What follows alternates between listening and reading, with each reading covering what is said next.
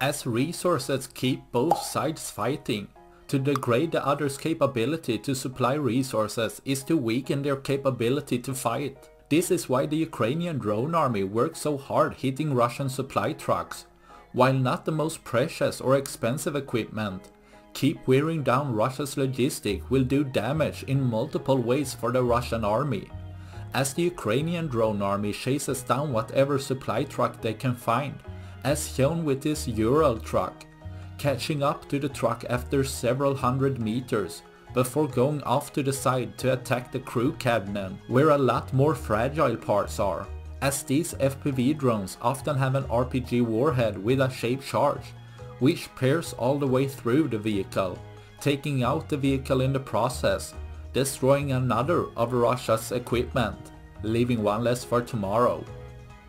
That's all I had for this video. Please like and subscribe for more.